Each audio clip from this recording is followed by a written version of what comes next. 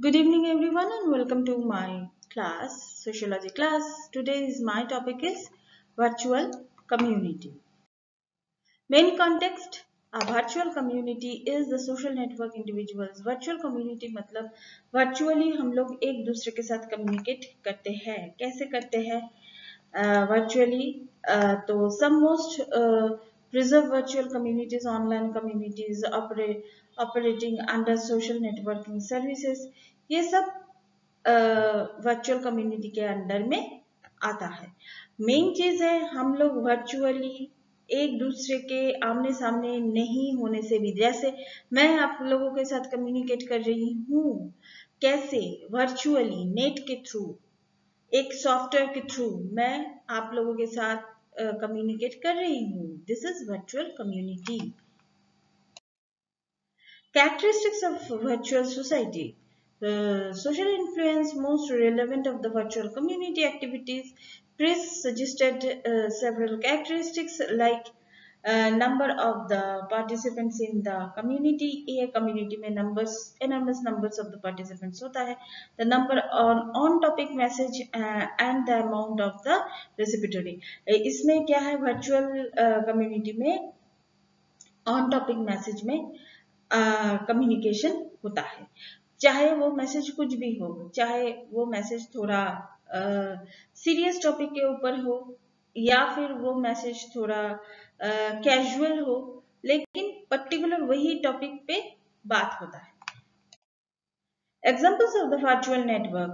Examples, social networking services is the most prominent type of the virtual network. They are either website or software platform that focuses on the creating of the maintain relationships. Facebook, Twitter, MySpace, ये सब virtual community के virtual community network का examples है.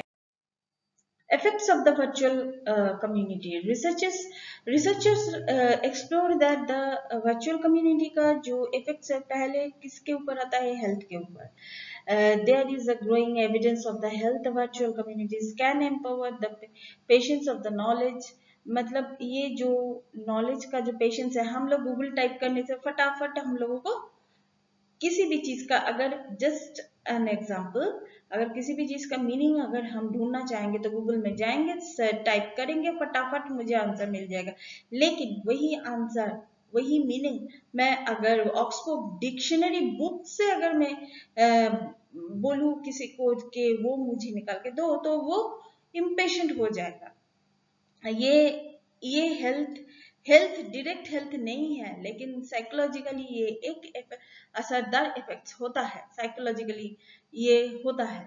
तो जैसे कि net आने से सब कुछ स्पीड, हम लोगों को सब कुछ स्पीड में चाहिए, कम समय में ज्यादा काम करना है, लेकिन धीरे धीरे करने में और प्रीवियसली जो प्रोसेस थे वो भी काफी असरदार थे. इससे क्या होता है, माइंड, अगर मैं मीनिंग एक डिक्शनरी बुक खोल के अगर मैं एक मीनिंग निकालूंगी तो मुझे देखना पड़ेगा, मुझे ढूंढना पड़ेगा, मुझे जानना पड़ेगा.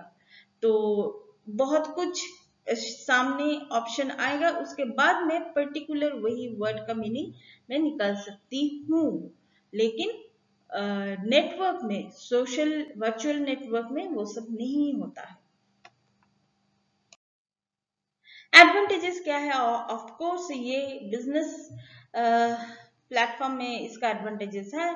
कम समय में increase customer retention, loyalty improve, reputation, thought leadership, decrease support cost and allow for the collaborative way of the working including the crowd sourcing. ये सब बिजनेस सेक्टर में वर्चुअल नेटवर्क का या फिर वर्चुअल कम्युनिटी का कम्युनिकेशन जो है ये बहुत ज्यादा असरदार है. डिसएडवांटेजेस क्या है? Requires knowledge of the reading and writing and typing. Of course अगर आप टेक्नोलॉजी यूज करना चाहेंगे, स्पीड में आपका काम हो, तो उसके बारे में आप लोगों को जानना पड़ेगा.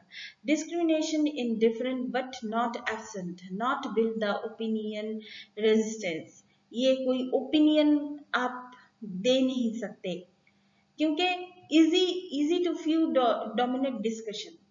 मतलब बहुत ही इजी हो जाता है एक डिस्कशन को डोमिनेट करने के लिए. Obtain network access can be a problem है. ऑब्वियसली नेटवर्क एक्सेस प्रॉब्लमेटिक है. Must have to the computer and the access of the computer take time. ये समय लेता है. Possibility to losing touch in reality.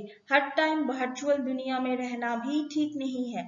Actually क्या है ना, हम लोगों के लाइफ में कोई भी चीज ज्यादा ठीक नहीं है. अगर हम हर टाइम वर्चुअल दुनिया में रहेंगे तो रियलिटी कैसे जानेंगे. रियलिटी भी जानना जरूरी है. सब कुछ वर्चुअली जो होता है सब कुछ सच नहीं होता. कुछ कुछ गलत भी होता है. गलत भी इंफॉर्मेशन वहां पे रहता है. तो ये है disadvantages. Thank you so much. That's all for now. Please keep watching and please subscribe my channel. Till then, goodbye.